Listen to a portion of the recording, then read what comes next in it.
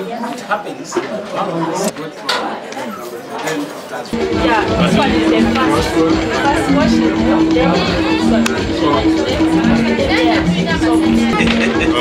I still have some. Yeah, because you don't have here, you can. You can begin from this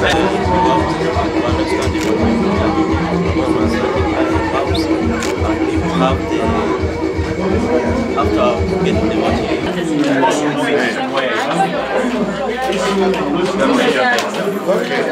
The official beginning of OBD. You must be in Uganda, only one. at the gate. We are about to finish the exhibition. I mean the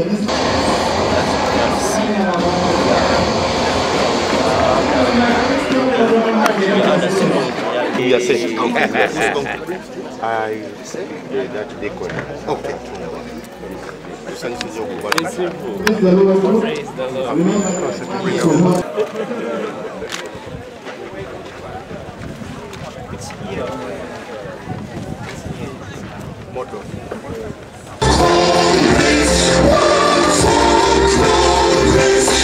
Amen. We are going to sing this hymn, To God Be the Glory, for those who may be having.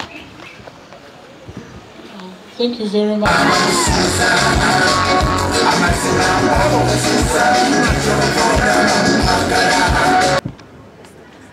Our chairperson, Governing Council.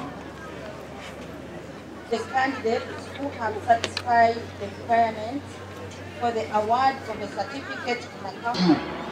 And congratulations to all of you involved, and you have known the secrets to victory. I feel so proud because if not because of FAWE, I would have not achieved this, or I would have not been who I am. Because even after finishing my course, we did internship for 2 months. After intern, I stayed on for 1 month only. I got a job, and right now I'm working. The place is far in Amuda district, but I'm working. And you're representing the rest of the other students who are here, and we appreciate you for completing the program successfully and being disciplined, and you have successfully completed your national certificate. Thank you very much. Yes, disciplined and successfully completing the program.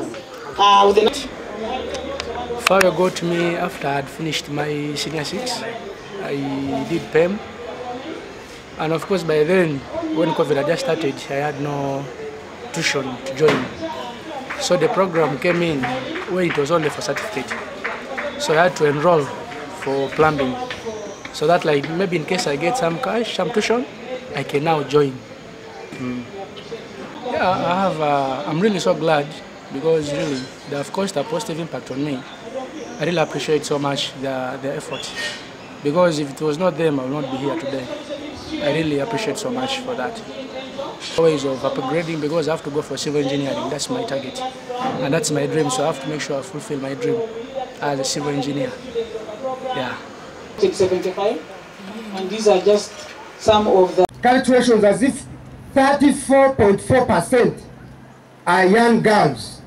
I want to take this great opportunity to thank more especially the ladies who are doing these courses.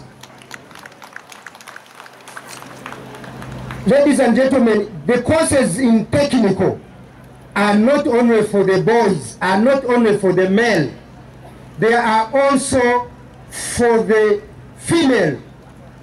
There is a stereotyping that courses in technical are for the boys.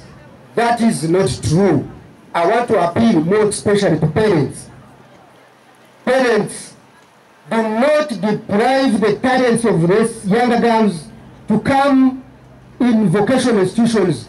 Bring them as equally as you bring the boys. I want to thank you. Next year as we graduate, I would like to see 50 or even above. Yes, my name is Aida Pasi Jesasida. I'm acting executive director of FAWE Uganda. And today we are celebrating the graduation of 20 students who have graduated with certificates in various vocational schools, skills from the Nile Vocational Institute. We have 15 girls and 5 boys, and Really, the percentages we ordinarily work with in our scholarship programs are 70 girls and 30% boys. So today we have a total of 20 with that distribution of 15 girls and 5 boys. And most of them are currently employed. Out of the 2018 are placed in various companies, industries, while a few are self-employed. Yes. Bright but needy children, with our main focus on girls, as we have talked about the percentages. So we look for the most vulnerable children in the community who have done well but are unable to progress to the next level of education. Yes. Uganda is proud to have sponsored over 10,000 children over the 26-year period that we have been in this space, and at various levels, tertiary, university, etc. And we can say that our students are very successful. In every sector, you will find a FAWE Uganda sponsored student. They are spread out across this nation. Some are entrepreneurs, others are in formal employment, being employed in big companies. So we are proud to say that we have made a significant contribution to the development of this country. Okay. So we can start. My name is Edison Ngerep.